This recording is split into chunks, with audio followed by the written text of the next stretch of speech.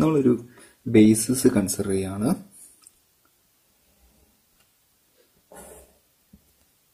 Orthogonal ആയിട്ടുള്ള ഒരു basis consider ചെയ്യുന്നു. A1 A2 കെറ്റുകൾ ആ ബേസിസിനെ റെപ്രസെന്റ് ചെയ്യുന്നു. അവിടെ നമ്മളൊരു ഓപ്പറേറ്റർ എ കൺസിഡർ ചെയ്യുന്നു. ആ ഓപ്പറേറ്റർ എ എന്ന് പറയുന്നത് A1 A2 എന്ന് പറയുന്ന ബേസിസിലെ ഓപ്പറേറ്റർ ആണ്. അതിനുശേഷം ഈ ബേസിസ് നമ്മളൊന്ന് ഷിഫ്റ്റ് ചെയ്യാണ്. B1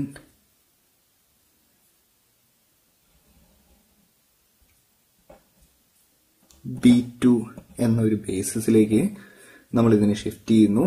ഷിഫ്റ്റ് ചെയ്യാൻ വേണ്ടി നമ്മളൊരു ഓപ്പറേറ്റർ ഉപയോഗിക്കുന്നു. ബേസിസ് ഷിഫ്റ്റ് ചെയ്യാൻ വേണ്ടി ആ ഓപ്പറേറ്റർ ആണ് യു എന്ന് പറയുന്നത്, യൂണിറ്ററി ഓപ്പറേറ്റർ എന്ന് പറയുന്നത്. നമ്മൾ ഈ എനെ ഒരു യൂണിറ്ററി ട്രാൻസ്ഫോം നടത്തിക്കഴിഞ്ഞാൽ, യൂണിറ്ററി ട്രാൻസ്ഫോം നടത്തുക എന്ന് പറയുന്നത് യു ഇൻവേഴ്സ് ആണ്. അപ്പൊ നമുക്കൊരു ഓപ്പറേറ്റർ കിട്ടും.